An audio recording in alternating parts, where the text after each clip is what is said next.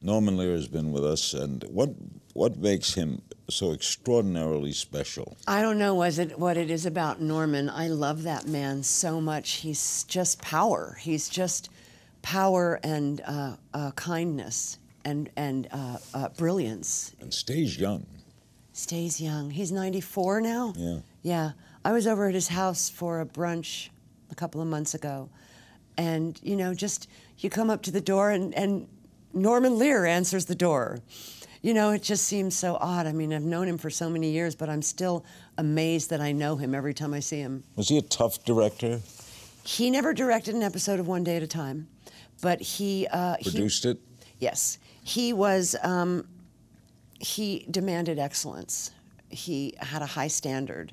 And so he was always very aware that he wanted to cast people that he wouldn't have to push to reach that high standard, that he could just expect what he would like them to do.